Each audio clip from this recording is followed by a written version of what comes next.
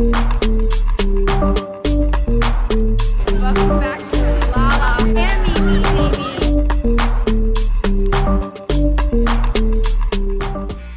Today we have Ileana Morales and we're going to be asking her some questions. What do you want to know you wanted to be involved? I'd have to say that man right there. See him right there? He took me to the gym all the time, so I knew like, oh, I'm gonna be in here for the rest of my life. That's what I kind of knew. Are there any players that inspire you? Isaiah Thomas, for sure. Isaiah Thomas is an OG basketball player. And Kyrie Irving, only because you know he's saucy. What do you feel you bring to the team? Energy. I feel like that's something that every team needs, no matter what. Even since I was a freshman, energy is everything that we needed. How would your friends and family describe you on and off the court? Goofy. Always goofy. I'm always goofy. That's my personality on and off the court. How do you feel about pressure with like large crowds?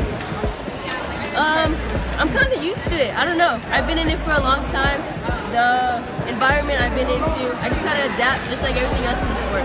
What music is your type of work?